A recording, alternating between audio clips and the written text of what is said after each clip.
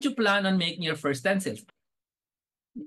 Plan when you want to make your first recurring sales. I first made my big amount sales, and then I started changing my tactic that I will now start selling recurring affiliate marketing products. So I have now been enjoying several months of recurring sales, meaning to say every month I receive this X amount of dollars from the same customer of a product that I don't own.